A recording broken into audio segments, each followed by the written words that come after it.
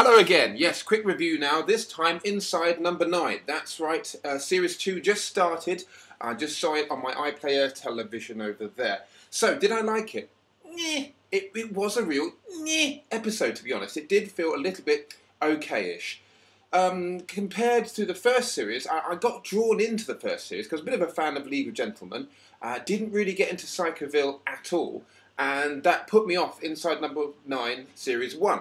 There's somebody said, Gaz Johnson, said his name, but he does very, very funny Dr. Waheezel on YouTube, Lord Llama.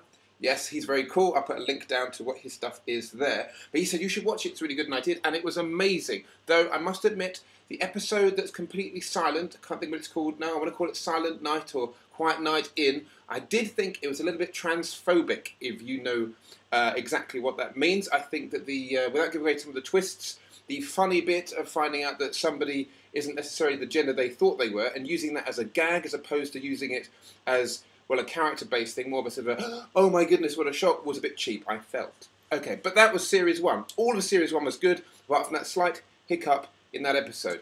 But this opener to Series 2 wasn't, it was okay. If anything, it reminded me of the season opener of Season 1, when they're all trapped inside the cupboard. Sardines. Now that was a great episode with lots of characters all crammed in to one particular place with humorous social interactions and awkwardness happening. And it worked. People knocked that episode when it first came out. This isn't very good. I really liked that episode. Now, this one looked like we were kind of running the same beats, doing the same sort of vibe, but it just didn't work. There was, I think, within a second of them doing a fart gag and then doing a pooing in the box gag, there wasn't enough atmosphere and there was a little bit too much cliched. I could, one of the lines about acute angina, and then later on the guy saying it, it seemed to me like, okay, that's a bad joke. And it's okay for the character to say the bad joke, but it was a bit of a cliche of that character to say that bad joke. So I didn't think we were seeing much depth.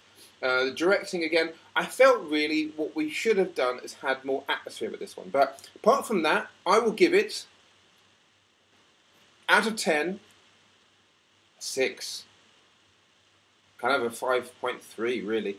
I was kind of hoping, and it wasn't till the end. Now, I know with these sort of things is they're not going for a deliberate Tales of the Unexplained, or is it really called Tales of the Unexplained? That sounds silly, but it's called Tales of the Unexplained, or sort of a modern, grounded, in reality, Outer Limits or Twilight Zone, you know, so I can't help but use my hands today. Tribute to Matt Smith. Though Peter Capaldi, very good. Fantastically good. Really good. He can act. Not saying Matt Smith couldn't act, I'm just saying it's weird, isn't it? Peter Capaldi, which is obviously Peter Capaldi's euphemism for his gentleman area. No! Basically, what am I talking about? Yeah. I always think it's a shame that Peter Capaldi didn't win that many awards. Amazing performance. Anyway, I've got off the tangent now. So, yes, inside number 9, episode 1. Not so good, but maybe next week, more creepiness. Maybe?